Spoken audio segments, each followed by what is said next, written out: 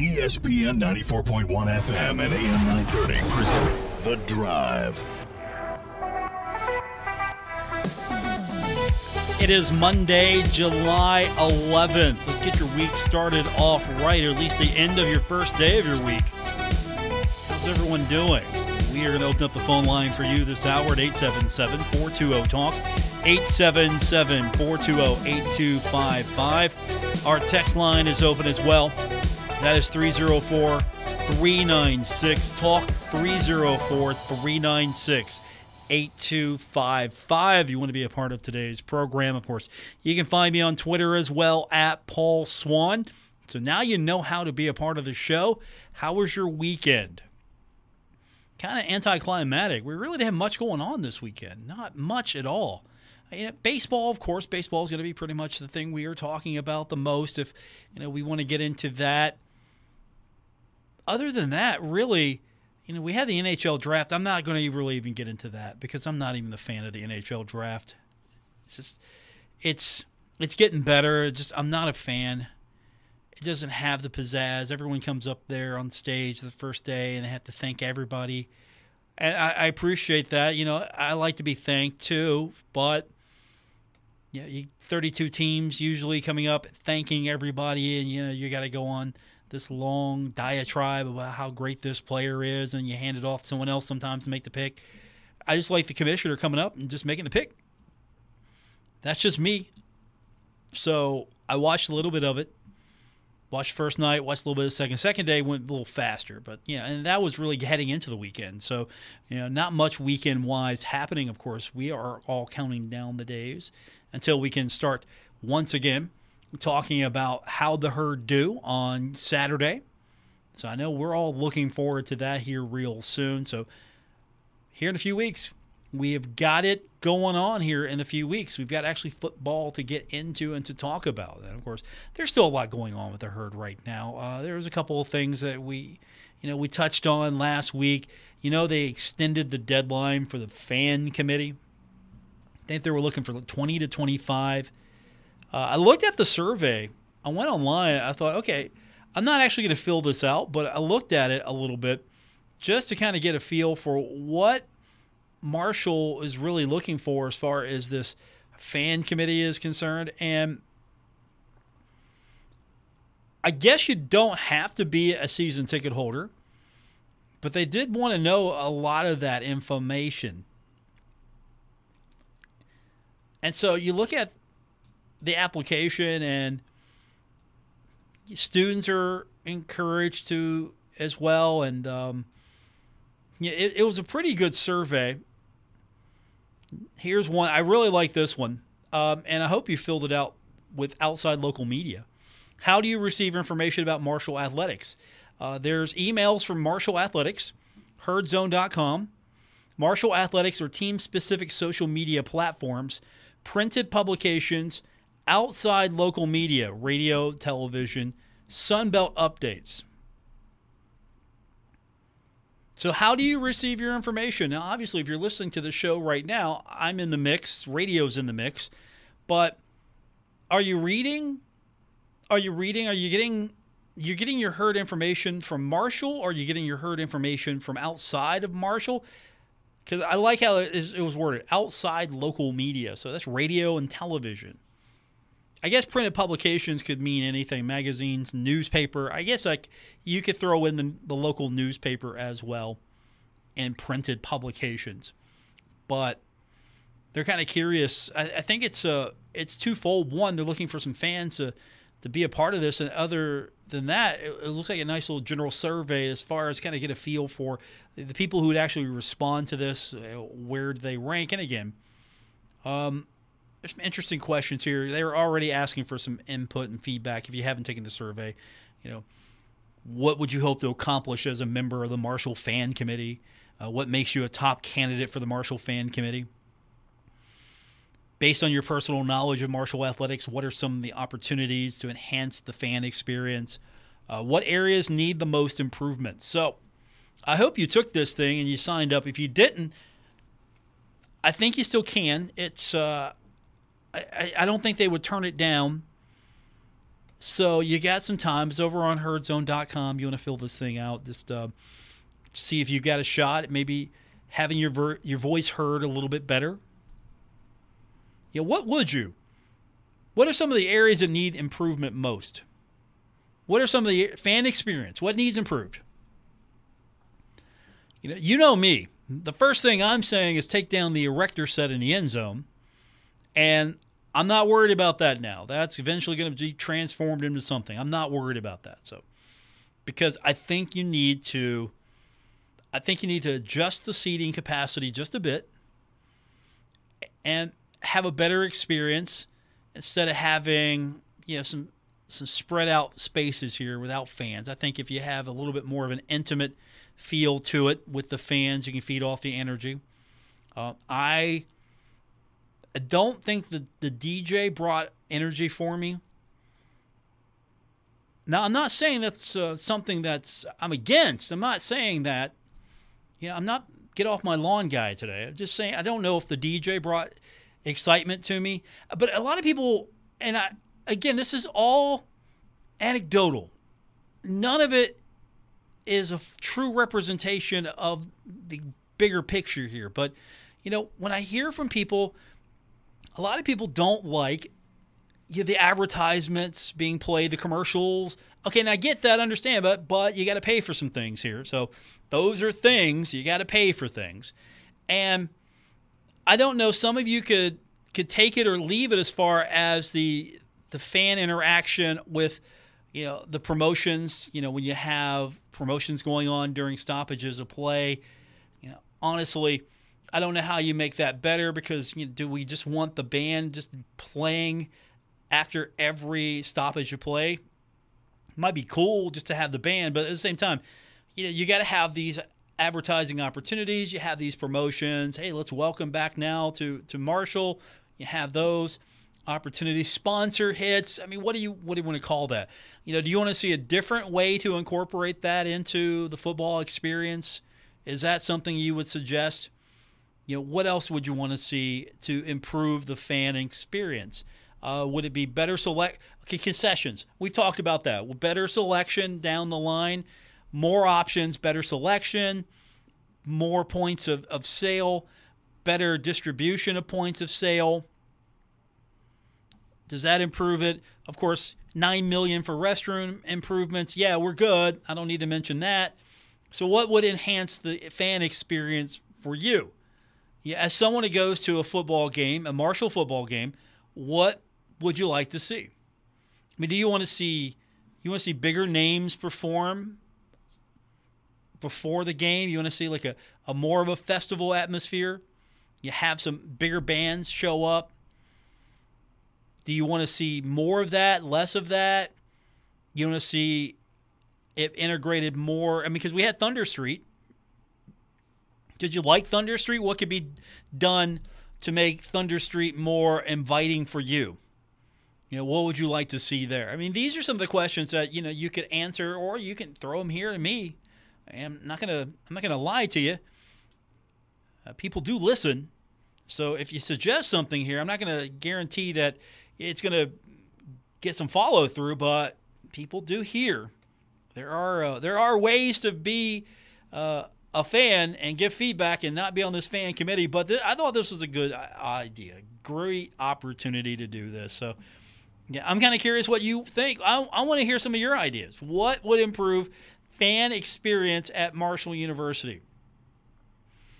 Because tailgating outside of university property, you really can't control that. So it's not like people are tailgating in some picturesque out of the way location where you got to get on campus to go to the game, and you got to tailgate all over campus. It's just you've got the atmosphere I'm talking about, and hopefully we see some transformation in the area a little bit more. But we're parking on lots all across the stadium, and people are tailgating. So I don't know if that necessarily is one of the things that Marshall can address or fix. Like, hey, how can you improve game day experience? But I think we're talking about a lot of things maybe inside the stadium as well. Because when you tailgate, you control that to a degree. You park, you bring your setup, and there you go. Yeah, for me, I think if you can make the experience pleasant, comfortable, do you look at maybe chair backs for every seat? I mean, that would reduce capacity. But do you reseat the stadium? Maybe you lose some capacity, maybe a little bit, but you increase the value of your seat and you increase the comfort of your seat. Do you do that? How do you go about that? And, of course, I always like, more options because – and here's the thing, though. You got the pass out, so it's not as if you're stuck. Right now, I don't know how that's going to look in the future, but the pass out, you can go to the stadium, get your pass, go out, hit your tailgate, come back. Not everybody can do that. So do you want to see better selection, more options as far as concessions? I mean, are these even things that matter to you? Do you want to see? That beats me. That's what I'm asking you. What do you want to see? So we got that. We can get into it with you. I'm just kind of curious. What do you want? What do you want to see to make the experience better? Do you like the DJ? You want more DJ? You want more DJ? I mean, if it's done well. I've seen it done at some NFL stadiums. The last time I was at Cincinnati, I thought the DJ was really good. For the Bengals, I thought the DJ was good. And it's a different vibe, though. It's a pro stadium, though, right? It's pro. Yeah, you don't have necessarily the college band there. So in college, do you want more of the pageantry of the band? You want the band playing more? I mean, it's what college is about, the band. The football game is the same but different as far as the pro and college game is concerned, but the band. I don't want to see marching bands in NFL stadiums. I don't. Not my thing. There's a drum corps. They have a drum corps in Cincinnati for the Bengals. And it's cool, but I don't really get into it. I'm not into it as much because it's just a different atmosphere for me. It's a different vibe. Whereas, you want to hear the fight song. You want to hear the band get into it. If the band's good, you want to, you got to have some standards that they play and you can sing along with, get the fans interacting together. And, of course, I want to get the students in the band in the same zip code. I want to get the fans that really are loud behind the other team. Get the students somewhere where they all can be, make it fun for them. These are things I'm interested in. All right, we'll get your phone calls in. 877-420-TALK, 877-420-8255. The text line, 304-396-TALK, 304-396-8255. More on this edition of The Drive coming up. ESPN 94.1 and AM 930. Do you like the show and you want to make your own? Well, let me tell you about Anchor. It's free. There are creation tools that allow you to record and edit your podcast right from your phone or computer. And now you can even add any song from Spotify directly to your episodes. The possibilities are endless for what you can create. Now, Anchor is going to distribute your podcast for you so it can be heard on Spotify, Apple Podcasts, and many more. And you can make money from your podcast. No minimum listenership needed. It's everything you need to make a podcast in one place. Download the free Anchor app or go to anchor.fm to get started. This is The Drive with Paul Swann on ESPN 94.1 FM and AM 930. Welcome back to the Monday, July 11th edition of The Drive on ESPN 94.1 and AM 930. I'm your host, Paul Swann. Tomorrow's going to be fun for several reasons. I might be your host tomorrow. I might not be your host tomorrow. So that's mystery grab bag number one, folks. Mystery grab bag number one. Will Paul be here tomorrow? And it's a one-day thing, so don't worry. I'll be okay. Maybe. But it's a one-day thing. Number 2, conference schedules are going to be coming out tomorrow, 2 p.m. Sunbelt, 2 p.m. Eastern Time. Tomorrow, Sunbelt conference schedules will be released. That's for the men. The women's conference schedules will be released on Wednesday. So we've got a couple of days to break down the schedule. That'd be a great opportunity to look at how the league is going to set this up. I'm interested to see, because with Conference USA for a little while, if the men were playing at home, the women were on the road. So we had a game every conference schedule, either at home or on the road. Now, I don't know if it's going to mirror like that. I'm not understanding 100% yet where they're going with some of this, because I don't have all the details. But from what I do know, it might not be a mirror.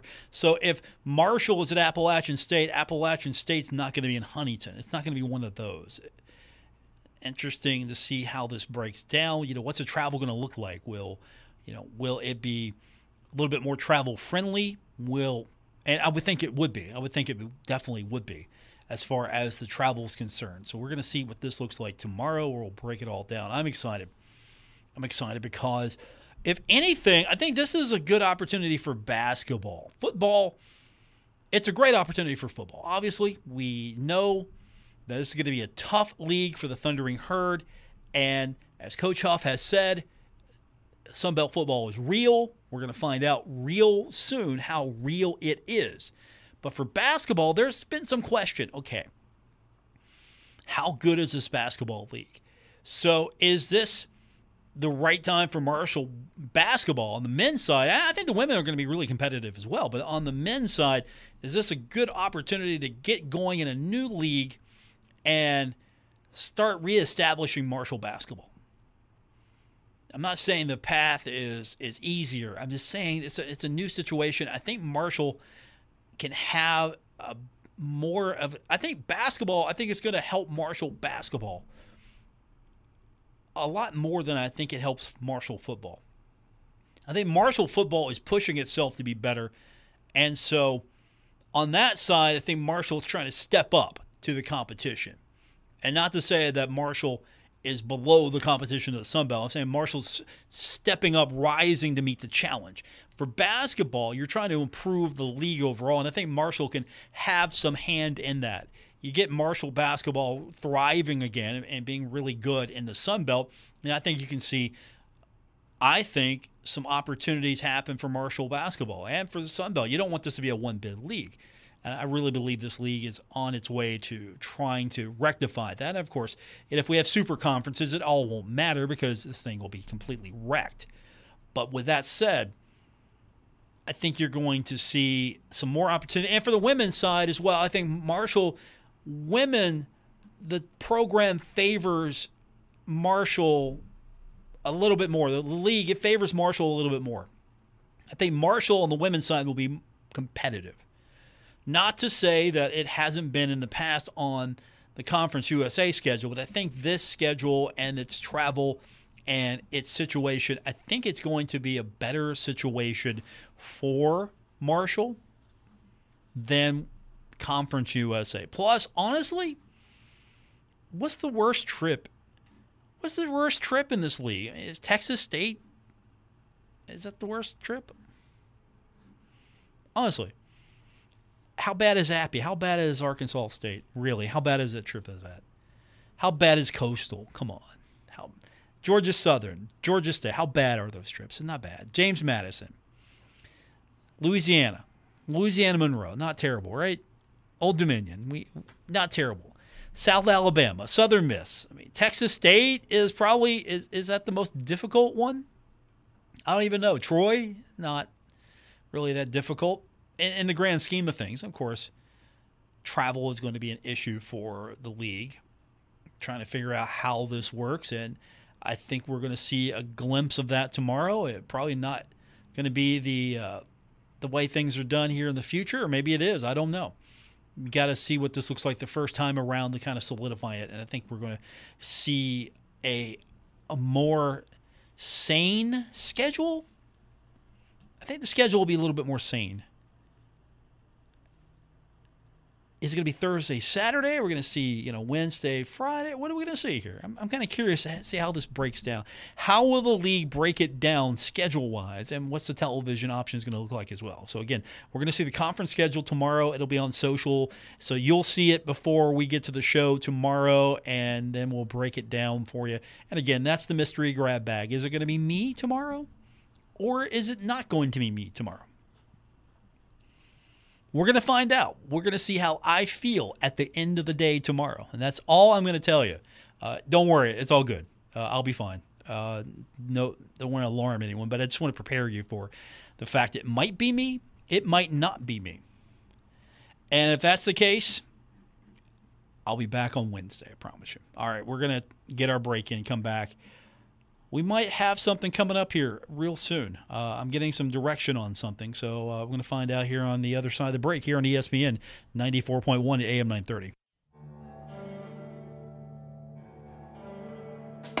This is The Drive with Paul Swann on ESPN 94.1 FM and AM 930. All right, I was holding out here. I was told, hey, I got something coming up. I have friends over at the athletic department. I have friends to alert me sometimes when I'm on the air. There's something coming down. So I was waiting for that. By the way, welcome back. It's The Drive, ESPN 94.1 and AM 930. I'm your host, Paul Swann. Thanks for tuning in. It is a Monday. We will get your phone calls in. You can do that, 877-420-TALK, 877-420-8255. Our text line this hour is 304-396-TALK, 304-396-8255. As you know, some days it is a stream of consciousness. Look, it's a Monday, and it feels like a Monday right now. I'm not going to apologize for that. But what I will tell you is that Marshall's adding to the staff. I'm trying to break this one down as we speak, so I just got the news. Marshall has hired a special assistant to the director of athletics. So the good news is they're building the staff. They're building the staff. And we're getting some young perspectives in this staff. So her name is Arlen Vieira. Arlen Vieira. So she is now the special assistant to the director of athletics. So she has a background at Pitt. She was part of the dance team at Pitt. She's going to be involved in special projects with a focus on the student-athlete experience. And she'll also serve as Mr. Spears' executive assistant. So she's someone that has spent several years learning how roles and operations and responsibilities all connected and worked. So she's someone who's been in and out of different departments of the athletic department. And so she's also got experience in business administration, finance and marketing, and sports management. So that gives you an idea of what kind of staff is being built at Marshall University.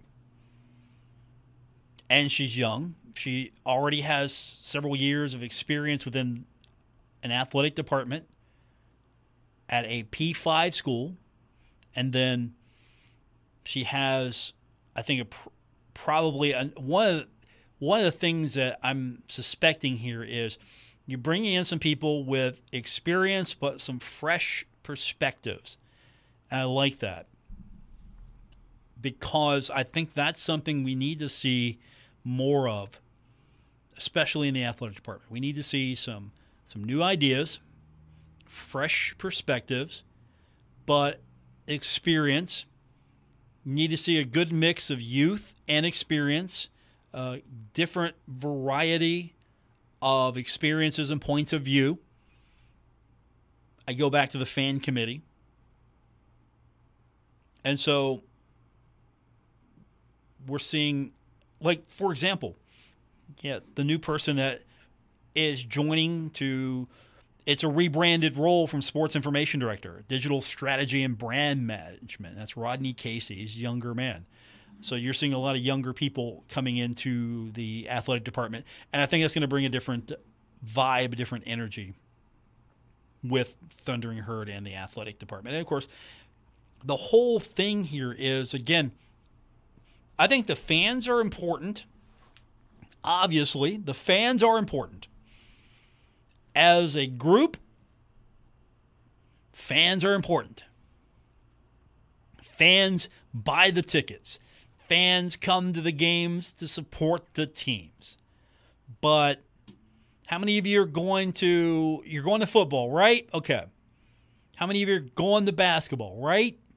All right. Keep your hand up. Are you going to women's basketball? Okay, I see some hands going down.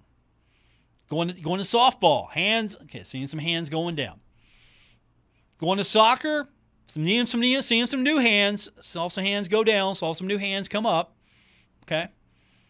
Volleyball, you're seeing some maybe some new hands. Okay, there's a lot of hands going down. Not going to volleyball. Okay. But yet, you've got to make sure that those student athletes have an experience that makes them want to be at Marshall, and that's top to bottom. Making sure that they are having the proper student-athlete experience. And again, it's not the athlete part necessarily that's the focus here. It's got to be the student-athlete part. The balance, the experience between being a student, being a successful student, and being successful on the athletic field or the athletic field of play, whatever that field of play may be. So, cool. Like I said, I was kind of trying to figure out. I didn't get the news directly. Like, okay, hey, keep your eye out. There's some news coming out. Okay, cool. I can use it today. It's a Monday, so there you go. New hire. More coming up. Oh, again, it kind of leans into the management style of the athletic director, surrounding himself with people. And I feel like I don't know. It's not here's a level of hierarchy. Here's a layer or two you got to get through to get to him. I think it's more of, I'm a high energy guy. I got to go and do things, and I got to have people along with me here so I can get the right things done in the right direction. That's my guess. By the way, some other things are happening. First of all, we got to talk about Scholar Athletes of the Year. This was out earlier. Conference USA put this out. Madeline Hart of the swimming and diving team and Jackie Schmidt of the women's golf team each won the award for Scholar Athlete of the Year. So every sport has a Scholar Athlete of the Year. So the Thundering Herd getting a couple on the list. Also, as we always talk about, the Herd gets bigger again over the weekend. Amir Foster, he's a 3-star defensive back from Miami, making that verbal commitment to the Herd. Soon to be a 4-year starter at the high school level. Has some offers from James Madison, Coastal Carolina, FAU. So anytime you can get an athlete you want and pluck that person away from the other schools in your league, namely Coastal Carolina, James Madison, you're doing all right. Foster is a class of 2023 member. He's a defensive back. So the Herd closing the gap, getting bigger over the weekend. And I saw this over the weekend as well. Good for him. Michael Byers put it out on Twitter, signed a contract to play professional basketball in Denmark. 111 games played, started in 34. In 29 games this past season, averaged 7.6 points, 3.6 rebounds, and 1.4 assists. His overall average, 6.3 points, 2.8 rebounds, and 0.9 assists per game. And he could dunk. He did have a dunk.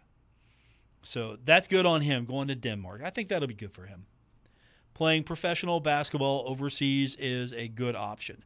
Of course, yeah, I think the competition is better. He's going to see better competition because not everybody gets into the NBA, so where do they go? And you're seeing some of those teams overseas. I think the competition is a lot better than you might think it could be. We're going to see some really high competition with the TBT coming up here in the next few days as well. And some of these guys are playing overseas because there are only so many spots in the NBA. Not everybody can. You have to be a high pick. If you're not a high pick to begin with, you got to work your way onto a team. And there's only so many spots. So the fact that Michael Byers can get a spot on a professional basketball team in Denmark, I mean, he gets to play basketball. That's cool. Is he going to be in the NBA? Probably not. Does he want to play in the NBA? Oh, sure. I'm sure he's got a dream. But at the same time, get to play professional basketball on the stage in Denmark. Now we got to find out more about Denmark basketball. Look, I didn't even watch the Big Three. The Big Three basketball over the weekend? I didn't even watch any of that. If I'm going to watch one-off tournament basketball, it's going to be the TBT. Yeah, I never got into the Big Three. I think because, you had the TBT and that coming around, I don't know if it was right around the same time, but I just never got into. I had a hard time getting into the USFL. I'm going to be honest with you. Yeah, it's football, great, but I don't have any allegiance to those teams. I tried to get into the XFL the first time, and I thought, okay, that's cool because again, with Vince McMahon. Yeah, this was pre-hush money, Vince McMahon. This was I'm going to have you sign a NDA to cover up our improprieties deal. That Vince McMahon. And then to go at it again with the XFL. And I'm like, okay, this is not bad. I'll get into this here. I'll give it a shot. And then you had the, the American Alliance... The Alliance of American Football, that thing died on the vine quickly. And now you got the USFL, which is playing all its games in one location because you want to try to get it established before you actually put the franchises in cities. Keep the cost down. I get that completely. But I tried. It wasn't really for me. And then you got the XFL coming back again with The Rock. And it's The Rock, so I'll give that a shot. But at the end of the day, if I don't have a connection to this, I'm just not interested. Yeah, I don't know. It's different. It's different. Like, you got college football. Okay, I like college football. Up and coming. Really good talent. Then you have pro. All right, you have NFL. I'm good. Okay, well, what about the minor leagues See, I'm not into the minor leagues of, even though this is like alternate leagues, I'm not into Canadian football as much as I probably should be. I'm not into this USFL. I'm not going to be probably into the XFL. I've tried twice now. Not into that. Same thing here with with basketball. I'll get into the TBT because John Elmore's in it. And Ott Elmore's in it. I'm into it because of that. And Rondell Watson's in it. I'm into it because of that. Ryan Taylor is in it. That's the reason why I'm into it. Stevie Browning is there. That's why I'm into it. And James Kelly. Don't forget James Kelly. Can't. And I'll root for Justin Johnson. I don't want to, but I'll root for Justin Johnson. We're trying to get Ott on, by the way. I don't know when we're going to get him on, but we're going to try to get Ott on the show because we have to have Ott on before this thing goes. So we're going to try to get Ott on the show. All right, we got to hit our break. We'll come back. I'll get your phone calls and text in. We'll do that today at 877-420-TALK, And the text line is 304-396-TALK, 304-396-8255. More on this edition of The Drive coming up on ESPN 94.1 at AM 930.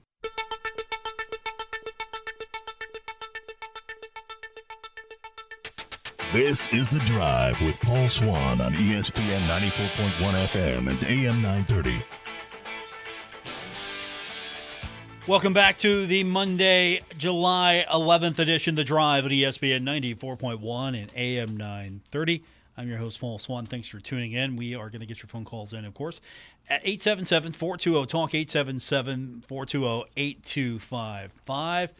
The toll-free number is, again, 877-420-TALK, 877-420-8255. The text line, 304-396-TALK, 304-396-8255.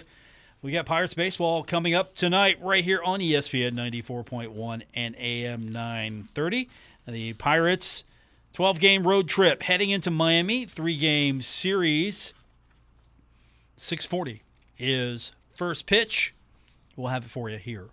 Again, on ESPN 94.1 AM 930. So, what is going on? The Pirates beat the Brewers? What is going on? 8-6 series finale. Pirates getting the win and winning the series 2-1. What is going on here? There was actually 4 home runs in this game. And the Pirates win a series. So they're still middle of the pack. Still middle of the pack in the division. That's okay.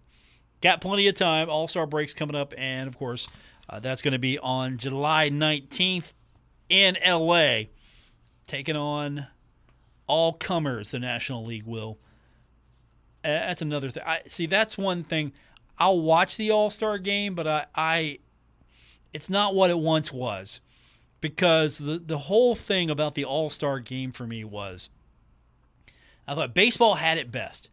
NBA, okay. Right now, NBA players don't want to get hurt. So, okay. That's why the skills competition is not as fun anymore. I mean, you think today we'd see Michael Jordan. Okay, Jordan aside. You think today we would see a Jordan going at it, the dunk contest, or Dominique Wilkins? No, we wouldn't see that. We wouldn't see that. So, the All-Star game baseball, I thought, set it up right. American League versus the National League. Well, that's great because the American League players don't see the National League players and vice versa. We don't see those and now we kind of see them. It's not as prevalent, but we kind of see them. At the same time, if the American League wins, host the World Series. If the American League loses, the National League, no. Do I really want the National League's hopes and dreams on the backs of the All-Star representative from the Pittsburgh Pirates and the Cincinnati Reds? Do I really want that? David Bednar, by the way, selected to his first ever All-Star game. So, do I want the hopes and dreams of if I'm a National League fan? Because I always root for the National League. I don't know why, but I root for the National League. There's no logic in that whatsoever because if my team's not in it, why am I picking a side? It's like the Super Bowl. It's like, okay, I'm going to pick the AFC side. No matter what, I'm going to pick the AFC side. Oh, wait, the Pirates, the Steelers, the Penguins. I'm picking that side. Okay, no, Pirates are okay, but we'll see. We'll see what happens. All-Star games coming up. Do people even... By the way, again, I'm doing a great job promoting the baseball we've got coming up tonight here on ESPN 94.1 at AM 930. But, yeah, do people today, do they get into it? Oh, by the way, before I forget, I got to get into this. Heinz Field. I need to touch on this. Okay, I was cool with Heinz Field. You know, Heinz Field makes sense. There's a connection there. There's connection between the product and the city.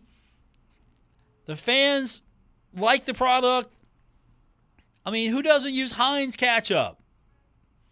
I mean, I don't use Heinz mustard, but Heinz ketchup is what, yeah. You got to use French's mustard. French's. You got to use French's. But Heinz for ketchup, you got to get Heinz ketchup. Now, the deal is over. So it's no longer Heinz Field. It is, are you ready for this? Acrisure Stadium. Acrisure Stadium. Acrisure Stadium. What is Acrisure? Why is it? Why is it's an insurance broker. So okay, that's fine. You could have all kinds of brokers. I mean, you got MetLife Stadium, right? Okay, it's fine. You can have that, but how many Pittsburgh fans are actually going to be excited to go to? I mean, they're not going to call it this. They'll probably call it Heinz Field still, but Acrisure Stadium. It was Heinz Field. I mean, you got some stadiums that only have naming rights, like Paul Brown Stadium. And here you go. Here's the deal now. It's Acrisure Stadium. Doesn't have the same ring, does it? Fans like their stadium names to have that some do, some don't. It's like when we all go to football, hey, we're going to the Joan. What if that disappeared one day and you get a naming right there, a new naming right for the football stadium? You still calling it the Joan? Maybe. So, Acrisure Stadium for it's a Michigan-based insurance brokerage, by the way. They did pick up a tech company that's based in Pittsburgh, Tolco, and they do have one connection. Thomas Toll, minority owner of the Steelers, became chairman of the Acrisure Technology Group. So they're doesn't have the same ring, does it? Doesn't have the same connection. And I mean, we're talking about a stadium named after a ketchup, Heinz. They need to think these things through. I mean, you got to get the right sponsor. Like, you could have Mr. B's Potato Chip Stadium, and then the Steelers could come out in those terrible, awful Bumblebee jerseys, those terrible jerseys. Look like bumblebees. So you could have Mr. B's Potato Chip Stadium. I think the fans would have been in on the joke on that. That does it for this edition. We're back tomorrow. We'll find out. Will it be yours truly? All seriousness, maybe it'll be me, maybe it won't. We got you covered no matter what. Hope to see you tomorrow here on ESPN 94.1 and AM 930.